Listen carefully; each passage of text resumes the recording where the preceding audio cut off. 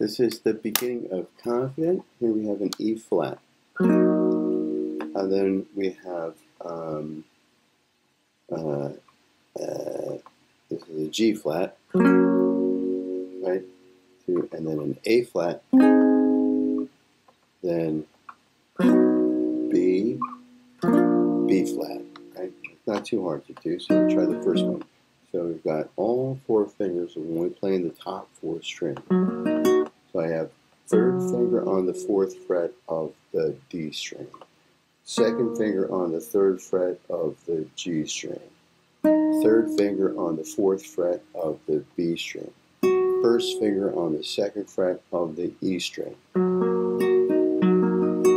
My next chord, that's E flat. My next chord is going to be this G flat. I have third finger on the fourth fret of the D string, second finger on the third fret of the G string, first finger on the second fret of both the B string and the E string. Now the exact same shape, I can move that up 2 frets like this, and that gets me to my A flat, right? So that is third finger on the 6th fret of the D string, second finger on the 5th fret of the G string, first finger on the 4th fret of the B and the E string, one of the 2 strings.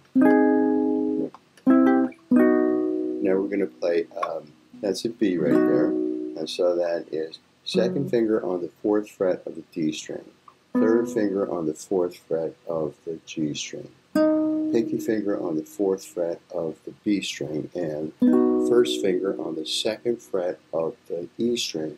And that's nice. That's my B. Now I'm going to go to B flat. So all I have to do is move all 4 of those guys down here, 1 fret. That takes me to second finger on the 3rd fret, second finger on the 3rd fret of the D string, third finger on the 3rd fret of the G string, pinky finger on the 3rd fret of the B string, and first finger on the 1st fret of the E string. So all told, I have this.